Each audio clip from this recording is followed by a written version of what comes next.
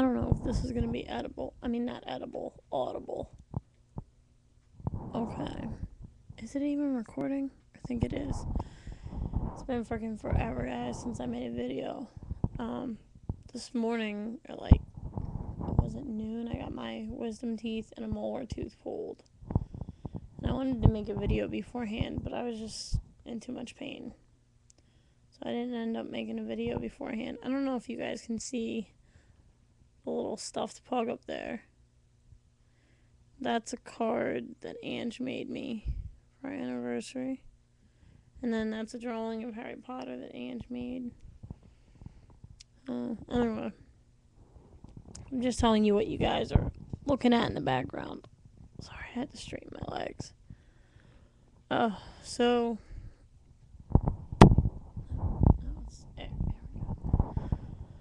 So yeah, I got done.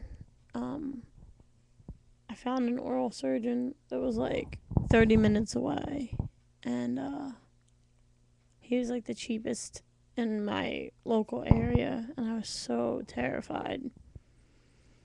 I wanted to be like one of those people that takes the camcorder to the office visit, but he actually knocked me out completely. So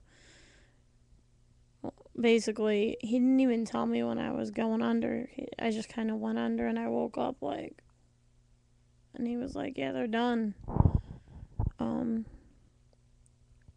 For the gauze, I switched it every hour, like, cause I had all of them like here and here, here and here. So you basically just hold the gauze back there until it gets like pinkish and not like actual bleeding. But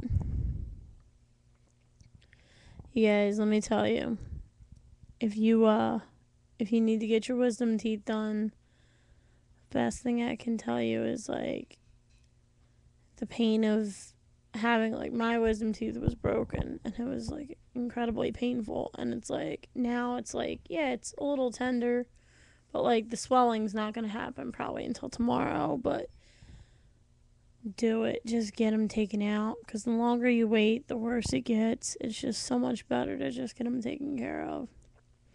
I'm tired, and I'm still not quite processing completely properly yet, because like I think the anesthesia, in my opinion, I'm not sure. Here's my Band-Aid from when he knocked me to sleep, and this is the shirt that I wore.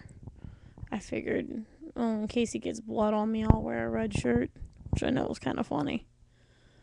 So yeah, I came home. I don't like, basically like, I don't remember anything until I kind of remember being in the car. Ange drove me, because I couldn't. You can't drive yourself when you're getting knocked out. I'm not even allowed to drive tomorrow. But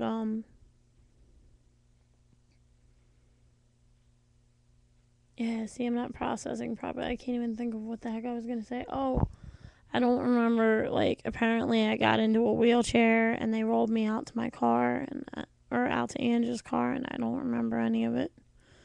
But that dentist was amazing. Okay, like after, I don't know, a couple of hours ago, he calls me at home from his home. He calls me to check on me. He's like, "All right, kid, are you still numb?" Because I wasn't supposed to be numb by that point. And I'm like, no. My whole face was numb, which was just such a relief after like almost a month of being in pain.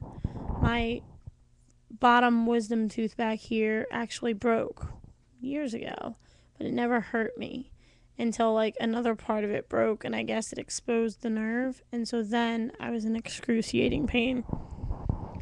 And an oral surgeon can only give you so much stuff for meds, so I just had to deal with the pain. And I'm not gonna lie, peeps, I've been hitting the whiskey bottle hard. And I hate it, because like it's a whole different story when you're drinking because you have to, rather than when you're drinking because you want to. I don't care if I never drink whiskey again in my life. But the one thing that I can tell you is, if you're getting ready to get your wisdom teeth taken out, like having them taken out, it's honestly, I'm not in that much pain. I mean, I'm in pain, but it's not like the pain of what it was before.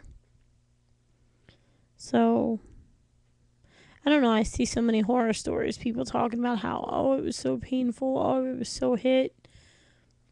It's not that bad. Find a good dentist that you can trust. Find a good oral surgeon that you can trust. And, like, well, Ange told me about wellness.com, and that's how she found mine. Because I'm so afraid of the dentist. Like, terrified. It's like a phobia. It's just, and it always has been since I was a kid. But, look for a dentist or an oral surgeon with lots of good reviews, and you will be okay. I was petrified about this. I've been terrified about this ever since my wisdom teeth came in. But they did the x-rays. My roots weren't too bad.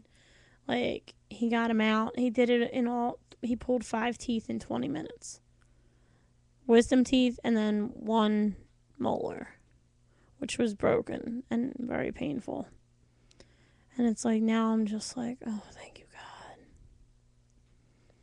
So, enough about that.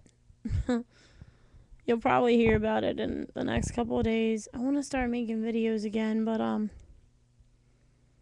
had gotten into a negative place in my life where I wasn't really feeling so great. Wasn't really feeling like I could be the Angie anything that I've presented to you guys.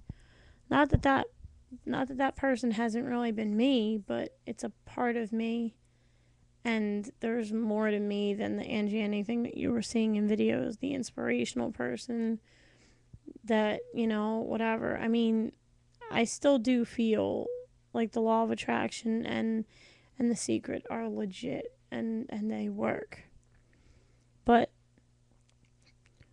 I also have a whole other side of me where it's like, life is hard and sometimes it sucks.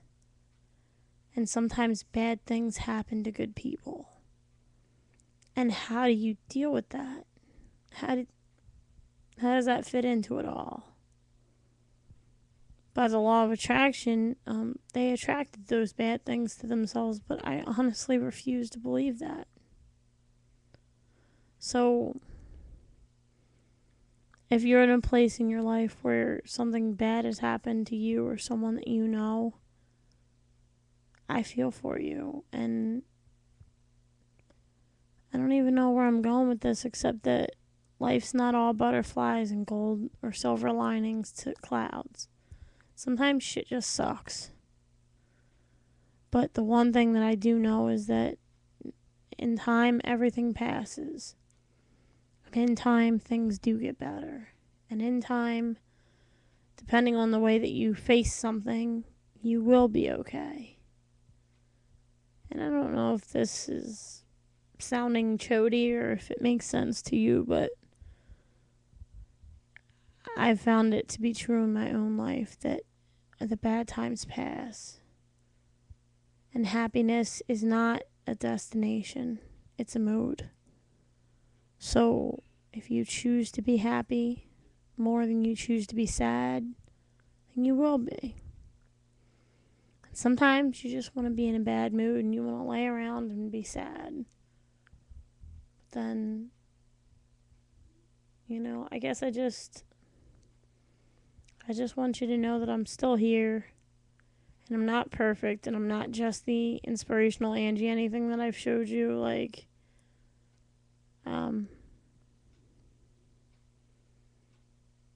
even when bad stuff's going on, I don't know. Maybe I shouldn't have made a video when I'm on pain pills. Just a thought. But you guys know what's up. You've lived long enough. You know that life is full of good and bad. And I may still talk about the notes from the universe, but that doesn't mean that I don't know that there's bad stuff going on in the world and that there's bad stuff that happens to people and that I'm not blind to that. I actually want to see if this is going to go past 10 minutes. I don't think it will. Oh, it did. Right on. Um. Anyway, I'm here. So if there's anything you want to talk about, my videos are not just gonna be notes from the universe anymore. Plan on doing a couple of dog videos. I have some ideas, and I want you guys to see a little bit more of Daisy and Pug. But other than that, I would love topics for what you guys might want to talk about. Just real talk. That sounds a lot like AJ from the Beaver Bunch. I'm not trying to like copy anyone. I'm just saying like just talk to me. How have you guys been? What have you been up to? Anyway, odds are I'm probably gonna make another video tonight. I've been missing you guys and thinking about you guys a lot, so I hope that you're all well. I hope that wherever you are, you're safe and warm and you have a loved one near you. And, yeah. Much love. Peep out. Didn't stop. Let's try that again. Awkward. Party of one. Much love. Peep out.